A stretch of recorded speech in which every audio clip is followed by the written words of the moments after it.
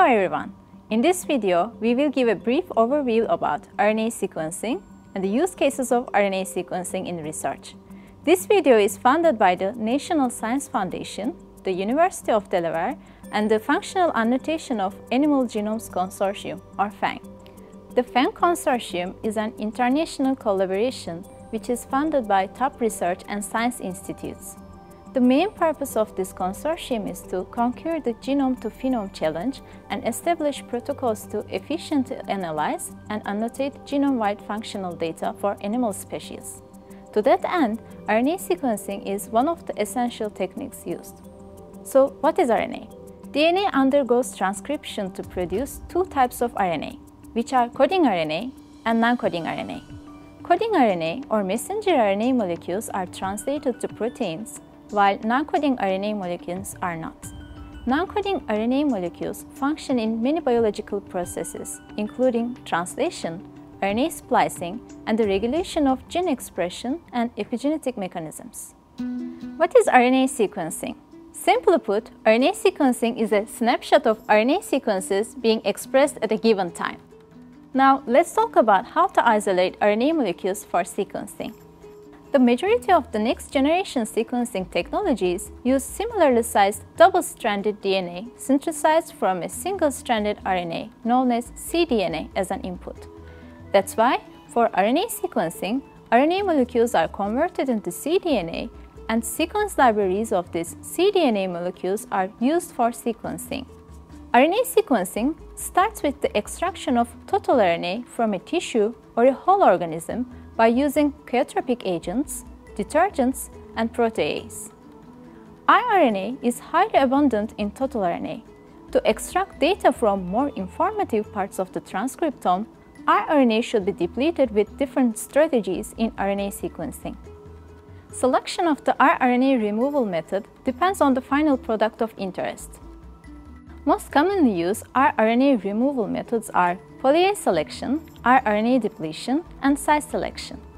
The polyase selection method is commonly used for obtaining only the coding RNA molecules. Polyase selection captures the polyadenylated RNA molecules such as mRNAs. rRNA depletion is used for total RNA sequencing analysis, and it provides information about coding RNA and non-coding RNA molecules. Finally, size selection method is used for microRNA experiments. Adapters consist of the specific sequences necessary for RNA sequencing, and they must be added to the end of the fragments. These specific sequences include elements needed for clonal amplification and attachment to the sequencing support, as well as the elements for priming the reaction.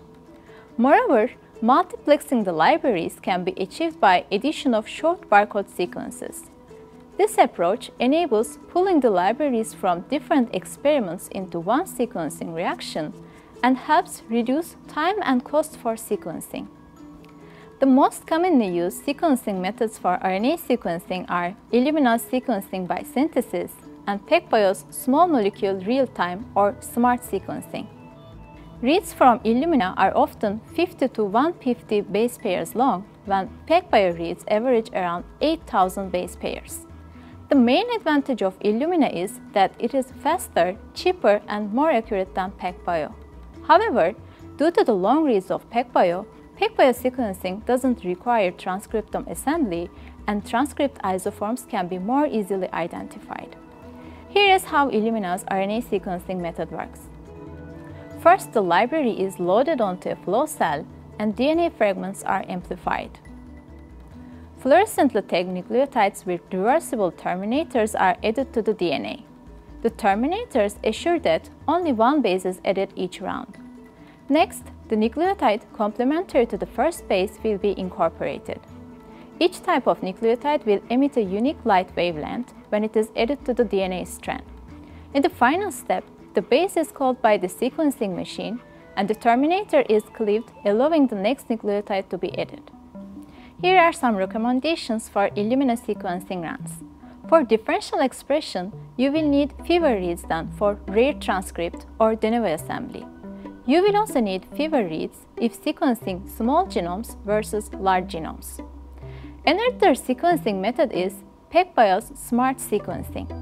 With this technique, DNA polymerase enzyme is fixed at the bottom of a small structure called a ZMW.